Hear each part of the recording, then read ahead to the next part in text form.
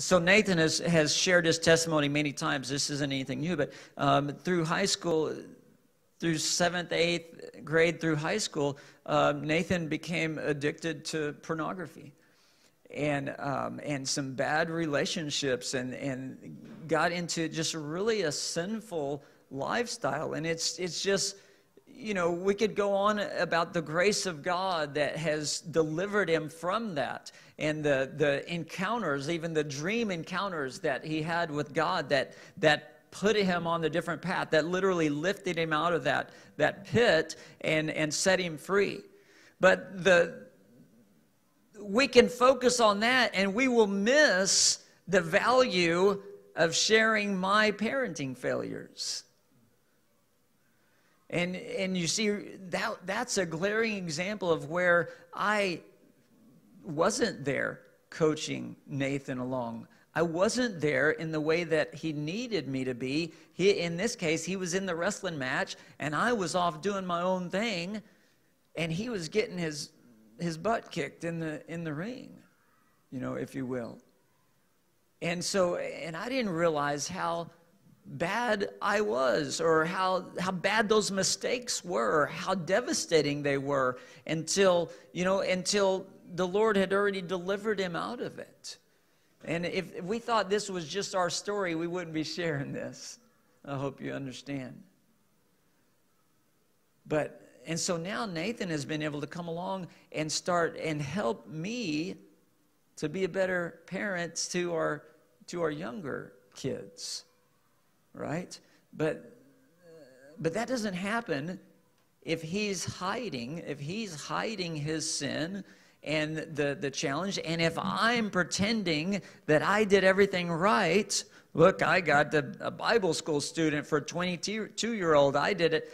I'm a great dad. I'm a great parent. Look what I did. Well, that's not the whole story. One of the things we realized as we reflected on our story and our relationship as I was growing up, we had a really great relationship. However, when it came to the issue of sexual morality, pornography, that subject was never talked about, and there was never this, I didn't feel comfortable enough to talk to my dad about this kind of thing. And so one of the things that I have begun to learn is the value of being open and vulnerable with your sons and your daughters from a young age, and getting them to be comfortable with talking to you about different things. And so, just for instance, we've been doing this with Justice, and so I have an 11-year-old son now that we're trying to fix some of the things that I did wrong with Nathan. You know, surely between the two of us, we don't have to sit there and watch my other son go through the same struggles, right? You'd like to think that we've learned something, and we can learn by learning from each other. We can help Justice avoid the years of the enemy having his way with him, right?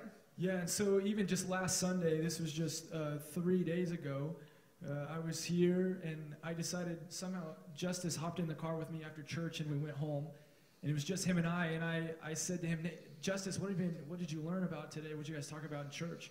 He said, oh, we've been talking about temptations. And I said, oh, really? And so we started talking about that, and I was like, Justice, what are some of the temptations that you feel like the enemy brings against you?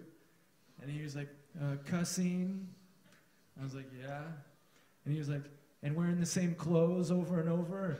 I was like, well, okay, all right. I guess that's real. I guess. But I could have just talked about him. I could have just focused on him, different things that he's tempted with. But I decided to take this opportunity and open up and be vulnerable about me. Uh-huh. And I said, Justice, what do you think are some things that the enemy tries to tempt me with? He goes, money. I go, yeah, with money. And I was like, what else? He goes, with making babies. Okay, so here he was. This was on his mind, okay? He's 11 years old. It's on his mind. He doesn't know how to talk about it, right? He's uncomfortable talking about it. He's feeling out with his brother. How am I able to talk to you about this? That's right. Because he knows, he is fully aware of the different temptations that come against him. Money, sure, and sex. And so I said that to him. I said, sex? He goes, yeah. I go, yeah, you're right, Justice. And of course, at this time, this hasn't been Justice's first conversation. I've had conversations with him, and so that was the mistake I made with Nathan, is never talking about it, right? And so when Nathan gets faced with temptation, he gets faced with what his peers are saying, right? And the stuff they're talking about, he doesn't feel comfortable coming to me and talking to me about it because we've never talked about it before, at least not, in a meaningful way, right? And so we've determined by his help challenging me and my brother, his uncle, and a couple other friends that we have with young boys, Nathan has been challenging us for 2-3 years now to have these conversations with your sons, with your young sons, so that they feel comfortable. They realize, when they hear about it, now when Justice hears his friends talk about it, he's in 5th grade, with the average age of boys being introduced to pornography is what? 8 years old. 8 years old. That's not 5th grade, that's 3rd grade. That's the average age. Okay, so he's going to hear about it. He's going to have friends try to expose him to it. He's going to have friends talking about it. So now when he hears it, he's like, I already know about that stuff. My dad has talked to me about that stuff. I know that from my dad. And in fact, if I feel uncomfortable with something you're saying or doing, I can talk to my dad about it. That's a game changer. In fact, it was so cool to see my brother Justice and I had this conversation in my car. And then we talked about it and we prayed for each other. And we went into the house and I said, Justice, why don't you tell Dad about what we talked about?